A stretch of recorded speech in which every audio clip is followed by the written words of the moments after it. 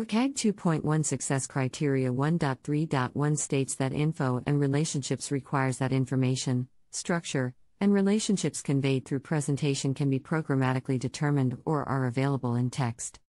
Here's how you can implement it in code in HTML. In CSS, by using semantic HTML elements such as H1 for headings, P for paragraphs, and O for unordered lists, and by using CSS to style them, the structure and relationships of the content on the page are conveyed and can be programmatically determined by assistive technologies like screen readers. Here another example. In this example, the role attribute with a value of navigation is added to the div element to indicate that it is a navigation block. The H2 heading describes the navigation and the O list contains the links for each navigation item.